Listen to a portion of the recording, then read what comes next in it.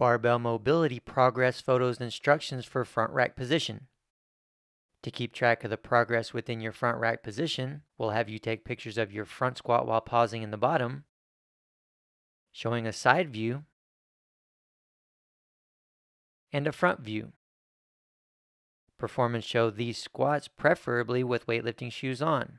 If you do not have weightlifting shoes, whatever shoes you normally wear for front squats and cleans will suffice. Use 35 to 50% of your best clean for the front view and an empty bar only for the side view so that your position as a whole is more visible. Ensure that your hands are at clean grip width, as they should be for your front squats anyway, and try to maintain a minimum standard of all fingers under the bar. As a hint, we'll be working on your ability to full grip the bar as we go. Once you are set up and ready, pause in your lowest squat position for 10 seconds, capturing the picture towards the end of the 10 seconds.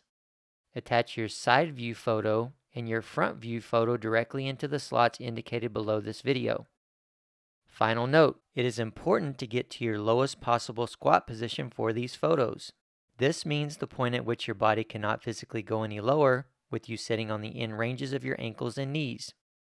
If you feel that your position is compensated or not correct at this depth, that's okay. Just go with it and do the best you can so that you and we can see what your body does at true full depth. This gives us an unquestionable, constant marker that is full depth and a starting point to gauge your progress from moving forward.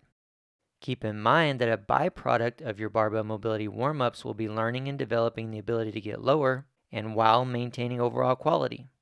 These will be the improvements we'll be looking for through this progress photo process.